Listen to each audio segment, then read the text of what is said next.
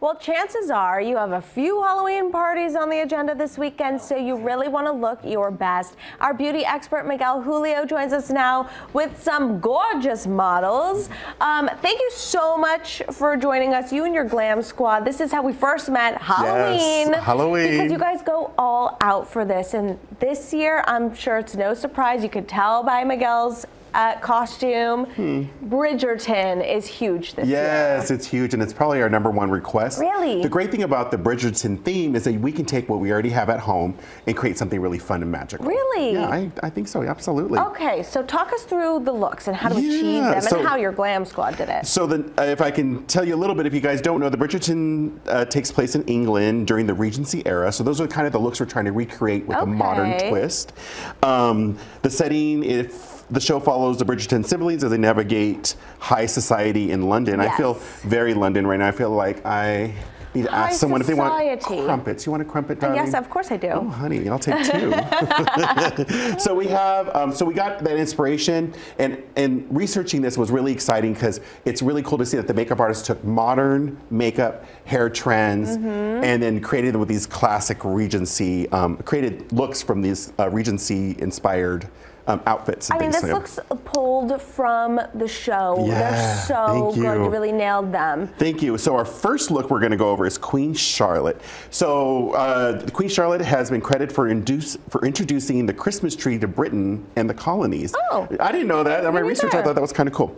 So we took a little bit from the show, but we also took a little bit from J-Lo. J-Lo just did her 50th birthday party, or one of her party, and it was a little more glamorous. So this, we're just taking our natural glam makeup, and if you go to Star Costume, you can get yourself a wig, a gorgeous outfit like this. This is all rental, head to toe. You can get one yourself. Look at that. Turn around, Angelica.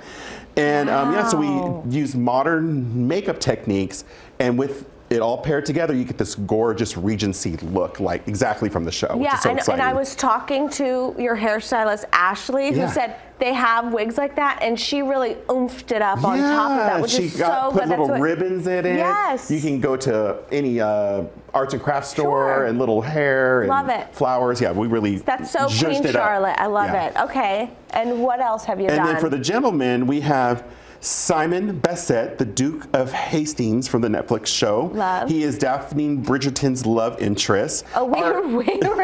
Yes, right. This is our interpretation adapted to Emilio's hair texture and complexion. The look is strong, bold, and confident. We groomed his skin. We gave him a powdery look. Most gentlemen wouldn't necessarily don the blush, but ask your wife to put a little bit on you, and I think you'll be set for the look because they definitely use makeup in the Netflix series. Oh, definitely.